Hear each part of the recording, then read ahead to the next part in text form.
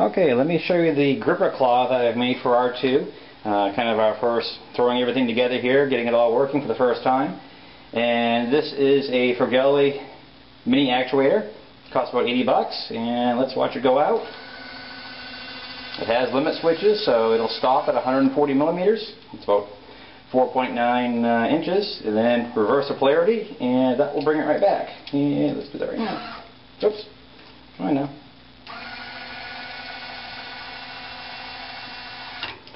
And there it is. The gripper claw assembly, you can get that from RobotShop. That was about 55 bucks. Actuator was 80.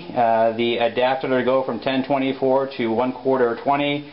That was like 9 bucks. I have a piece here that goes from that thread, and it's a hub. That was about 8 bucks as well too. So well under 200 bucks, and you got yourself a gripper claw.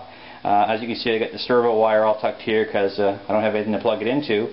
But if you missed out on Tom's excellent gripper claw run he had about a year ago, geez, for under 200 bucks, you could have one.